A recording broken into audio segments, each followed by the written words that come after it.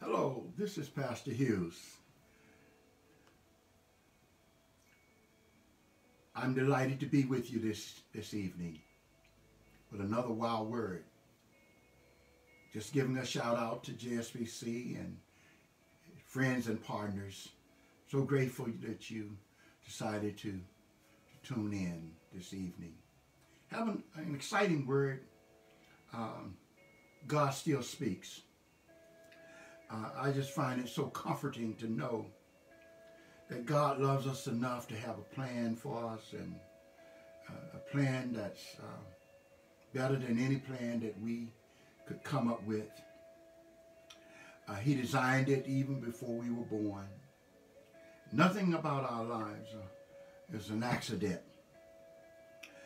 God's plan is the best possible plan that could ever be.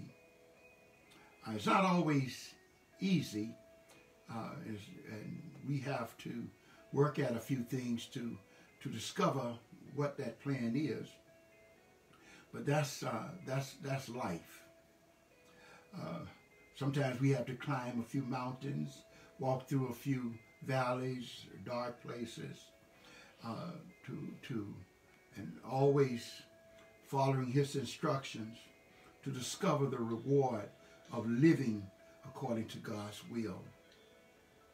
That's why it's so important to know His voice, to be able to hear His voice, and to be able to listen to God. So I really want to talk to this evening about the benefits of hearing God's voice and listening to God along the way, because we are on a journey. God has various ways of getting our attention.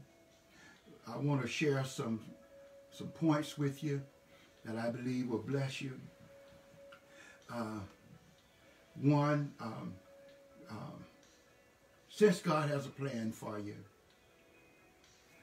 we can be certain that He wants to guide you into that plan and for you to discover that purpose. Proverbs, the 3rd chapter, verses 5 through 6. You've heard me share that many times. Trust in the Lord with all your heart, and do not lean on your own understanding. In all your ways acknowledge Him, and He will make your path straight. To acknowledge the Lord means that we consider what He says and recognize His great power and trust His guidance. It also means that we follow His instructions, that we are mindful and sensitive to the things of God. You see, He continually seeks to guide us, but there are times when we don't listen. We miss it. We miss the mark. I'm grateful that His mercies are new every morning. Sometimes when we miss it, we end up going the wrong way. But when Jesus speaks, He wants us to listen. There's a passage of scripture in Mark's Gospel, the 4th chapter, verses 1 through 3, where He was teaching a large crowd, and Jesus called for their attention by saying, "Listen to me. Listen to this." And He wants us to listen this evening as well. There are people who are saying, with what's going on in our world today, God is speaking. And many are trying to foretell what God is saying, but we need to be accurate. We need to be biblically sound, word-based always. If it's not in the Word, you need to overlook it and keep going.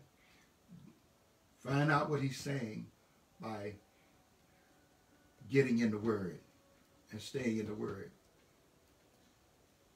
That's your anchor. That's your foundation.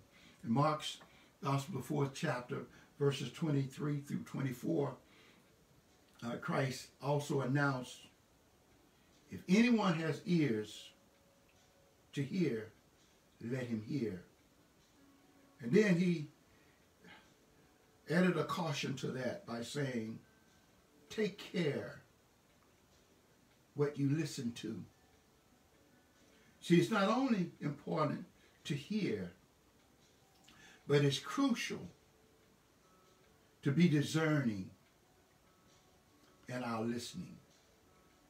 Then there's another passage of Scripture that I want to share with you, and it's found in Mark's Gospel, the 7th chapter, verse 14. And when Jesus called out, he said, listen to me, all of you, and understand. So when we listen, we must also comprehend what we are hearing. His goal is that we comprehend and understand what is being said during these times. And then in the Gospel, according to St. John, the 3rd chapter, verse 3, when Jesus spoke to Nicodemus, he said, truly, truly, I say to you, unless one is born again, he cannot see the kingdom of God. Now this phrase, truly, truly, I say to you, is used about 25 times by Christ in the book of John. It was his way of emphasizing that what he was saying was authoritative truth and deserved one's full attention.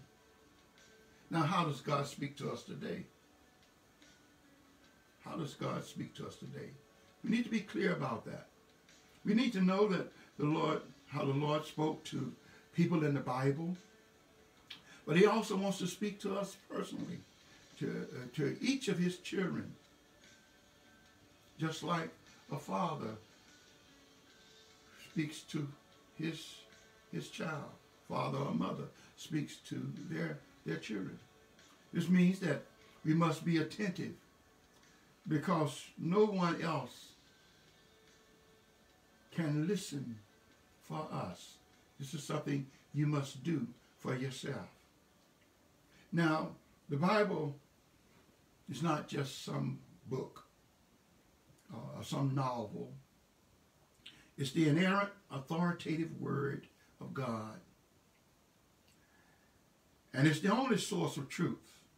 So God's primary way of speaking to us is through his Word. So you can always get a word by reading the Word. So when we read it, we're hearing directly from the Lord. Now there are other methods of listening to God, and they must be checked and compared with the Scriptures to determine if they are accurate, if we are accurately hearing from him. He also speaks through prayer, and we know that prayer is our way of communicating with God by talking to him. It's a time to be still and listen for guidance, instead of just simply running off and doing our own thing and not taking time to wait on God. We can certainly miss him, and you don't want to miss him in these times. If he has anything to say or is placed on your heart, you need to adhere to it. The Lord may speak through our circumstances as well. Many times the Lord has allowed me to go through certain things, circumstances that some I wish I had been able to go around, but through it all, I was able to say that he was leading me and guiding me, securing me and protecting me, watching over me. And I was able to praise him as a result.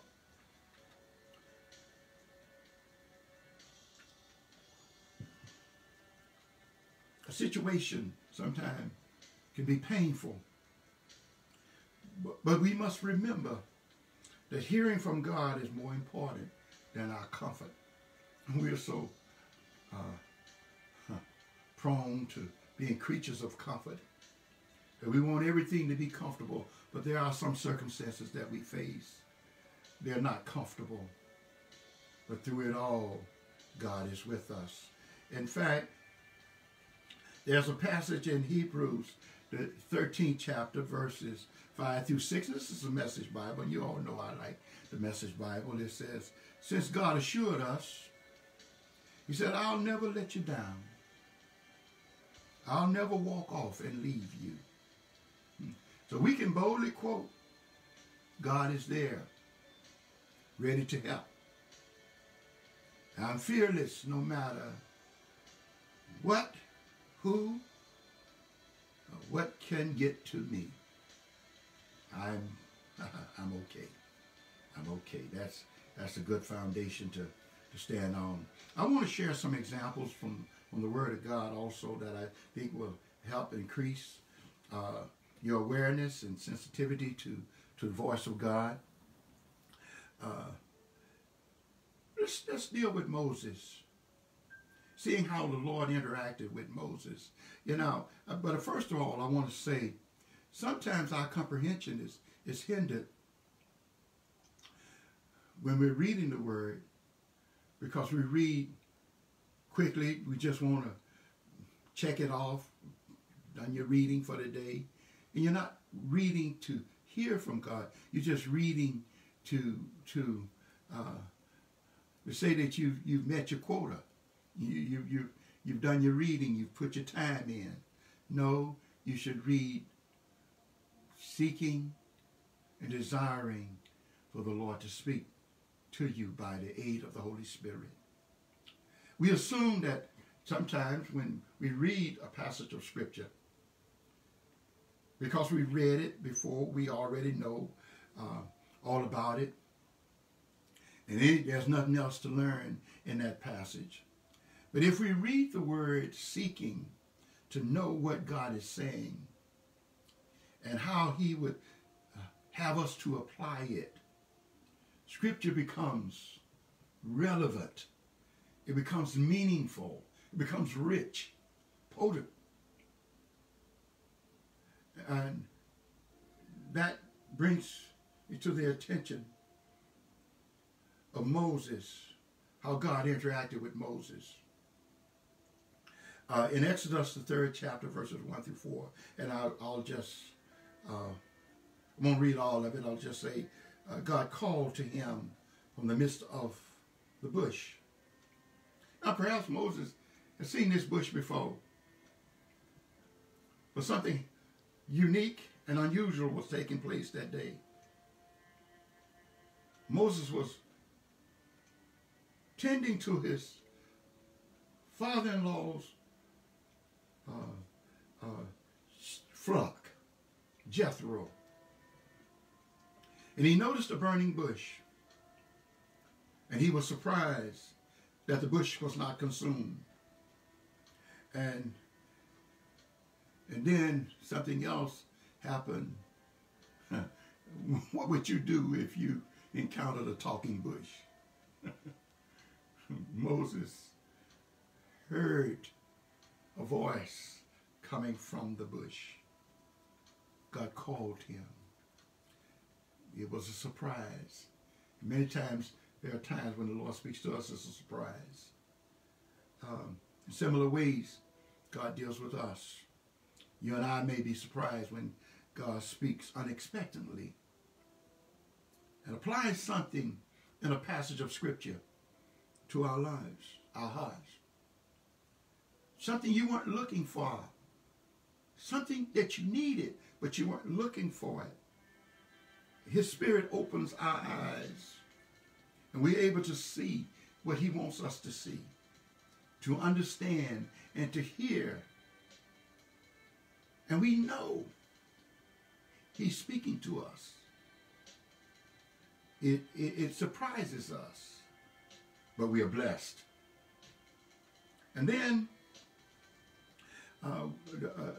another benefit when we hear from God is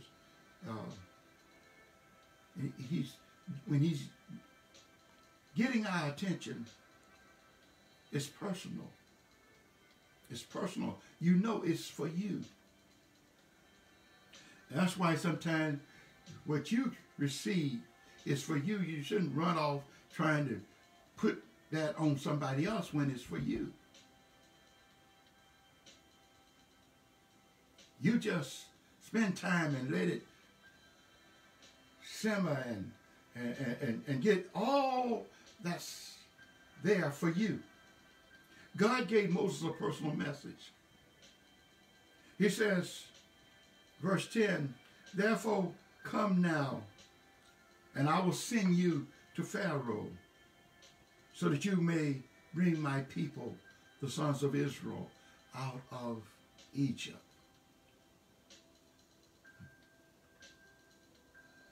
Purpose.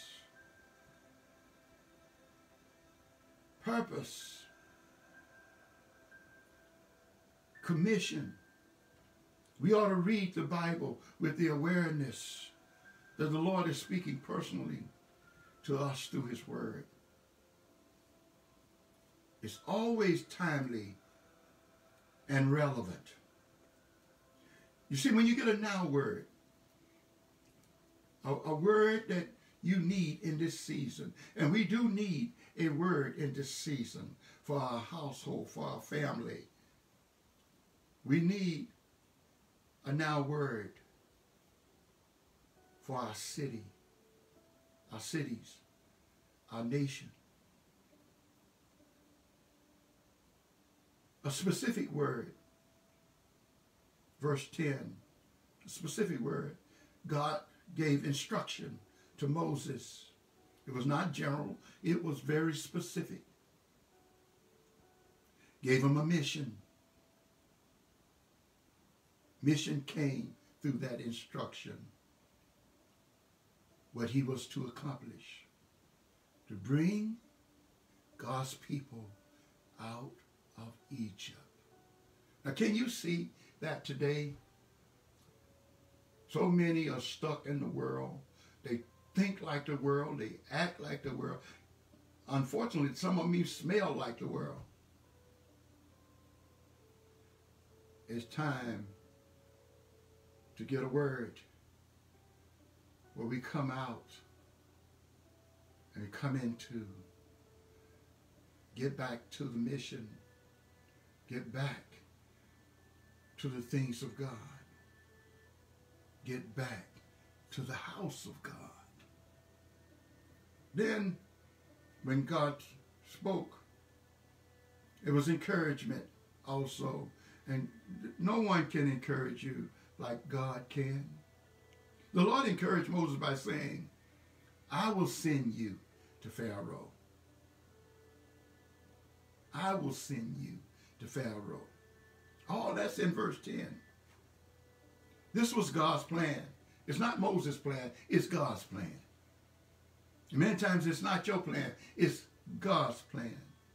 Scripture is filled with encouragement for challenging times such as these. Times of sickness, times of difficulty, times of pain, times of sorrow, if we will listen. You must listen, but you must also believe, and you must trust the Lord. You must trust him today. You must trust him. You must trust him. And it's serious when God speaks. It's serious. It's serious. Unfortunately, there were times when the Lord spoke to me, I didn't take it as serious as I should have, and I paid for it dearly. Even caused hardship my family. Thank God my children were small. They were young. They didn't. That's just the grace of God. They didn't know what we were going through. But my little wife did. God was so gracious through her. And he was so tender and gentle. But he did correct me. And I thank God for it. But he did it with love. He did it with love, not harshness. He did it with love. And that's God. It's serious. It's serious. The Lord wants us to give him our full attention. And he got my attention. In fact, he got my full attention. He wants our full attention, and he wants us to understand and comprehend what he's saying today. But we have to cooperate with the process and be confident that he will guide us through. We'll get through this. We'll get through this. We'll get through this. We got through 9/11, and we'll get through this. We'll get through this. But we must look to God to guide us. We must look to God to guide us. You see, it's not about who you are. It's about who he is. And God makes that very clear. Because sometimes we look at ourselves and we find ourselves inadequate for the task, like Moses. After hearing the Lord's command, Moses objected. I've been there where the Lord gave me an assignment, and I just said, I can't do that. But I learned to agree with God, because I've discovered with God all things are possible if you believe. This is not about you. It's not about me. It's about who is sending you. Come on, say amen. Come on, agree with me. Moses said, who am I that I should go to Pharaoh, that I should bring the sons of Israel out of Egypt? Who am I? Immediately, Moses is looking at himself. Because all Moses could see was obstacles to obeying him. God expects us to obey him, even if we feel inadequate. Where he leads, I've discovered over the years, where he leads, he provides. Sometimes we think we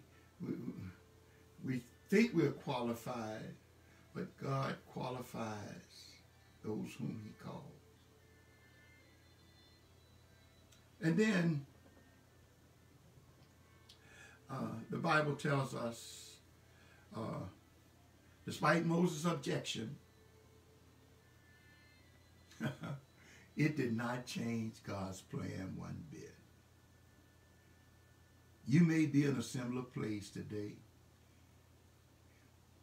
You just can't see yourself doing what God is asking you to do, what you feel prompted to do by leading, or either through circumstance or through the word of God. You just can't see yourself doing it.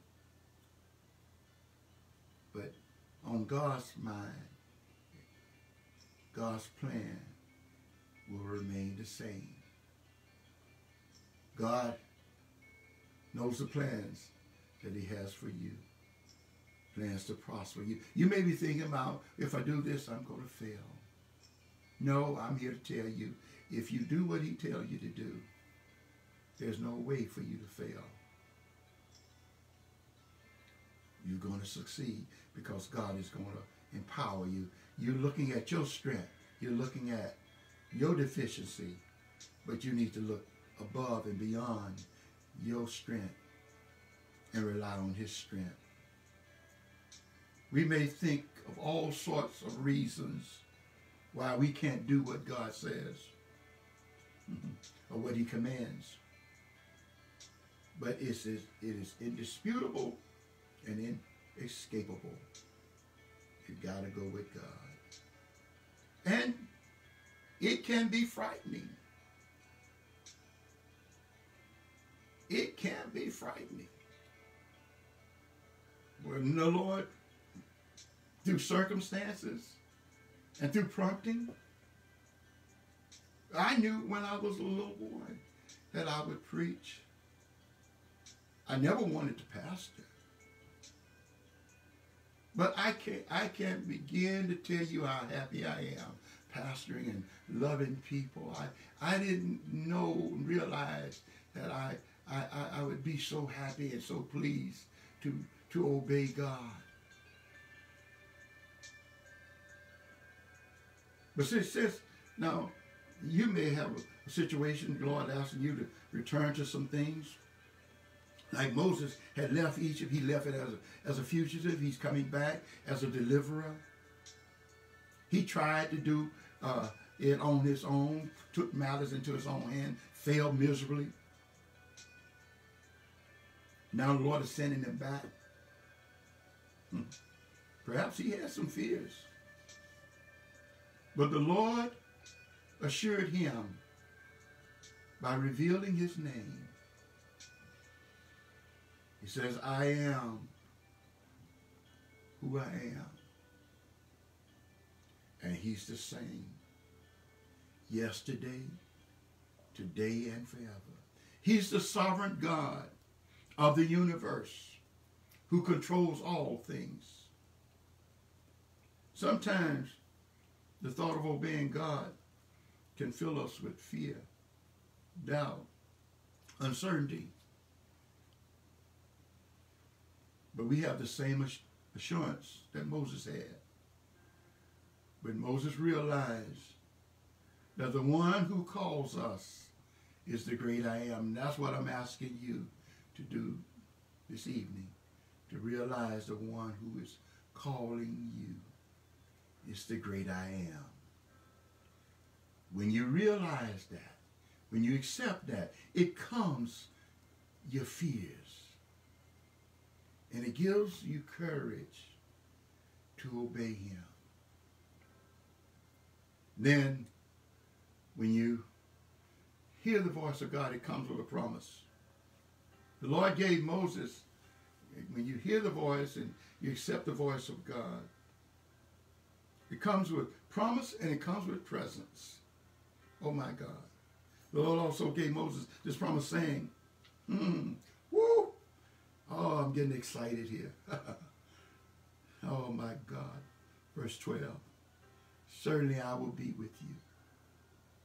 Do you know God is with you this evening? You said, Pastor, you don't know what I've been through. Do you know God is with you? And this shall be the sign to you that it is I who have sent you. When you have brought the people out of Egypt, you shall worship God at this mountain. Verse 12. The Lord promises his assistance. Don't tell me that you don't need his assistance this evening. I need it. You need it. That's what's keeping me. His presence, his power, his provision to all who obey. So we never have to go empty-handed to the task. Then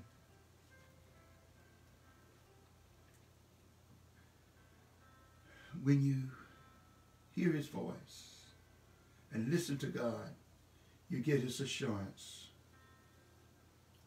In God we find instruction in hearing his word, either through reading the word, through circumstances, however God is speaking to you today, you listen. Regarding what to do, where to go, you have insight into his identity, assurance of his presence with us. There are times when we may feel like we've been abandoned, we've been forsaken because of our circumstances. I've been there. I've been in a place where I felt like God wasn't even hearing my prayers. Just to discover that it was not God, it was I who took the wrong turn, got off track, doing my thing when God was calling me to do his thing. And he, through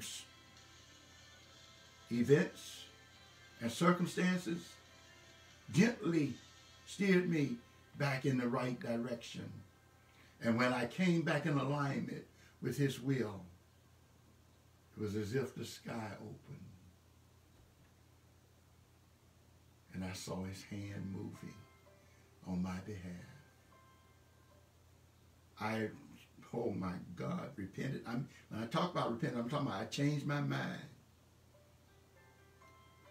I changed my mind, and I changed my thoughts, adjusted my behavior, and I decided that God's way is better than my way.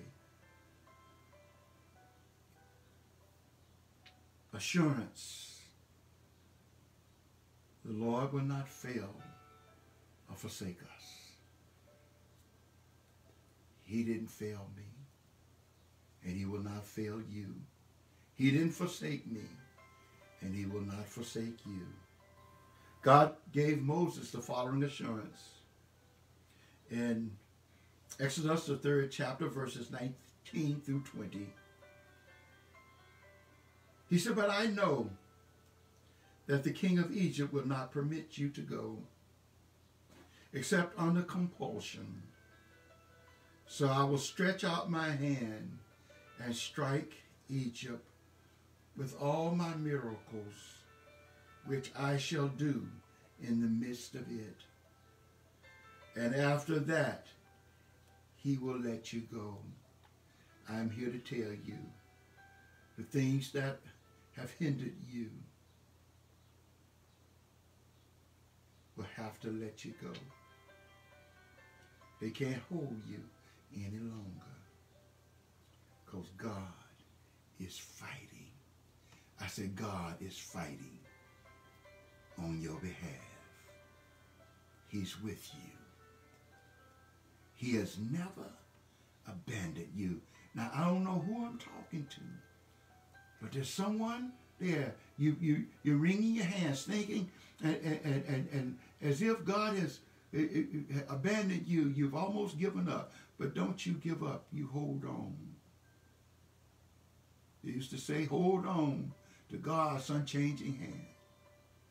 God has not forsaken you, but give him your undivided attention. You know, we live in such a great society, and there are so many things that vie for our attention. TV and other things, pleasure and amusement, our own plans. But give God your full attention. God wants to show off on your behalf. If it's a miracle you need, a miracle he will provide. That's the kind of God that we serve. That's the kind of God that I know and you can know. Listen, beloved, there are some requirements. There are some requirements. Because sometimes we don't know where we are. We don't know where we're standing. And God has a way of locating us. God can locate you. And I'm asking him right now to locate you. And why don't you ask the Lord, Lord, locate me. Locate me. There are requirements. Let me just share this with you. Verse 5. He said, "Do not come near here. Remove your sandals from your feet. For the place on which you are standing is holy ground." Moses didn't know that. Don't you treat what God is doing in your life as common, because it's not. Moses was to treat the Lord as holy, and so are we. To others, what God requires of us may seem foolish, crazy, But this is how we learn obedience. One step at a time.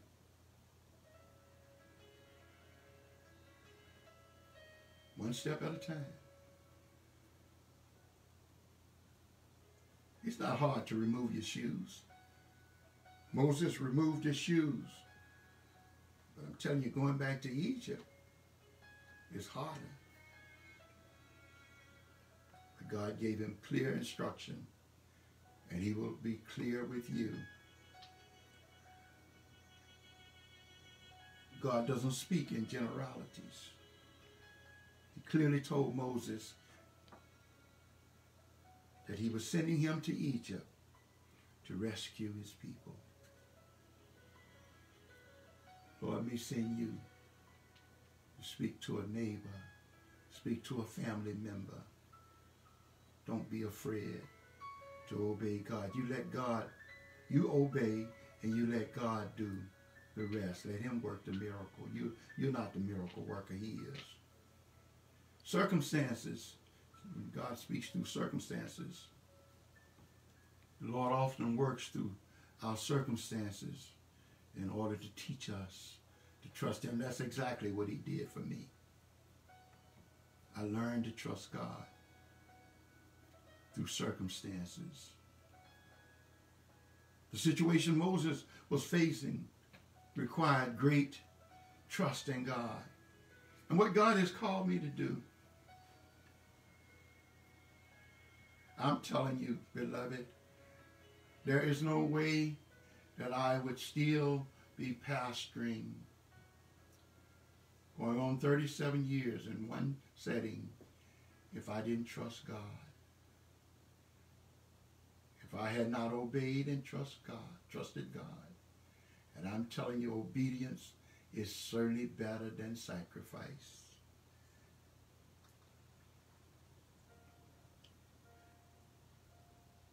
The situation Moses was facing required great trust. What you're facing today requires great trust in God. I'm talking about trusting God to provide and intervene on your behalf. Granting and giving you favor. You don't need favor with everyone, but you need favor with the right people. Giving you favor in the right places. Giving you recognition in the right place. You don't need everybody to recognize you, but the right people. Because not everybody is intent. Their intent is to help. Some, in fact, may be to hinder. But God will steer you in the right direction. But you got to trust him. You got to trust him. You got to trust him with, you got to be expecting him to move on your behalf. He's still the great I am. He's still the great I am. Today we have the Holy Spirit, of course, dwelling within us to empower us, to empower our obedience, to do whatever God says to do.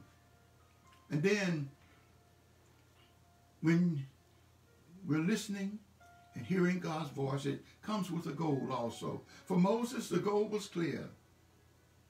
Set God's people free. The Lord never calls us to do anything for which he does not have reason, purpose, or goal. You got to keep the main thing the main thing.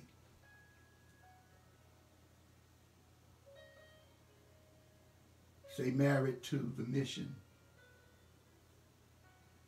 and court the method.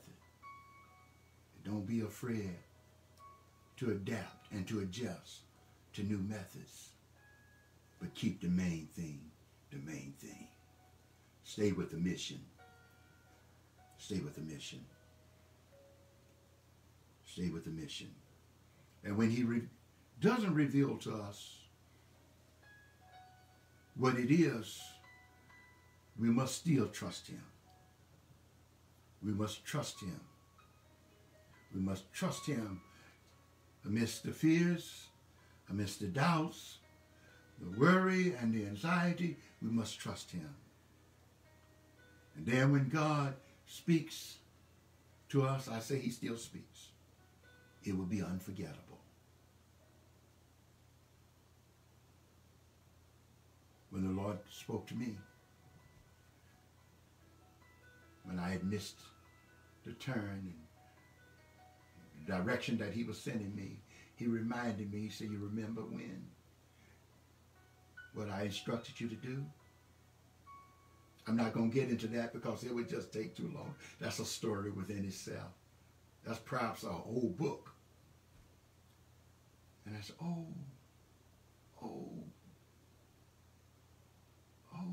I got it. I humbled myself before him. And I got back in alignment. And immediately he began to move. And sunshine came in. Moses, when Moses was in Egypt, he was running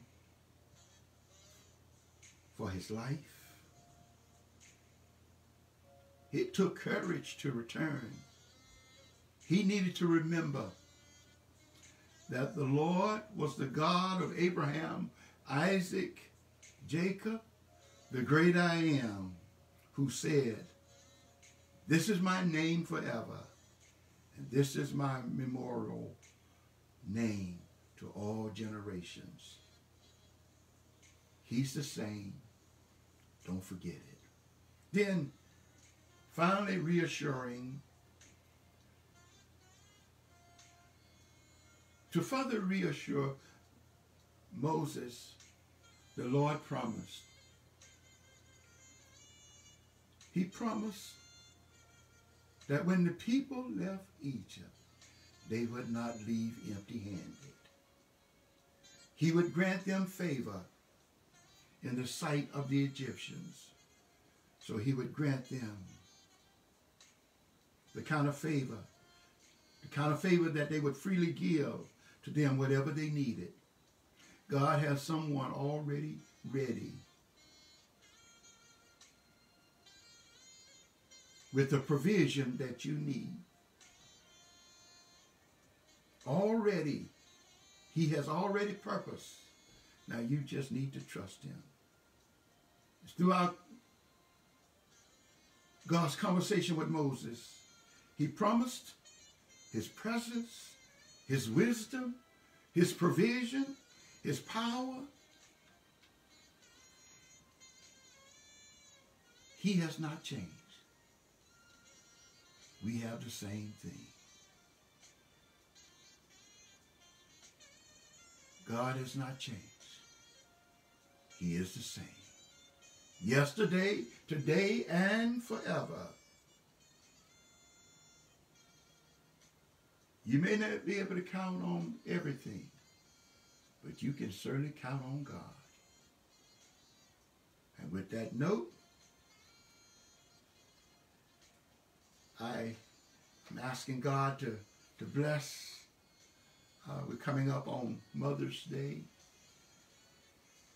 I'm asking God to bless the mothers throughout this land. Bless them with peace, strength, and courage. Give them wisdom, Lord God. Give them strength to carry on, to make provision for them in their households. Let their homes be a place of solace, peace. Let them be a comfort to their spouse, a joy to their children. Give them all that they stand in need of. Let them know that you have called them for this time, such a time as this. Walk with them and help them to comfort their children, that there will be no fear. Speak to them, Lord God. Even if it's in the wee hours of the morning, speak to them. Let them know that because you're with them, they can make it. Tomorrow is bright and the best is yet to come. What you have done for others, reassure them that you'll do for them, because you are no respecter of person. Now, if you have never received Jesus Christ as your personal Lord and Savior, and if you believe that Jesus Christ died on the cross to make the full payment for your sin, and you're ready to receive Jesus Christ as your Lord and Savior, invite him in. Then the God of all creation, who has pledged his unfailing and undying love to you, his child, will pour out your heart. Pour out your heart to him. He will answer you right now and crown your life with his blessing and favor. I'm asking you to take a step of faith and to trust him. Invite him in to be your Lord and your Savior, and have him crown your efforts with success. Now may the Lord bless you and keep you. Make his face to shine upon you. May he lift up his countenance upon you and give you reigning and sustaining peace. May you go in peace, and the peace of God go with you. Be endowed and do it with power for the task that lies ahead. Remember, God is with you, and you can't fail with the God that you serve.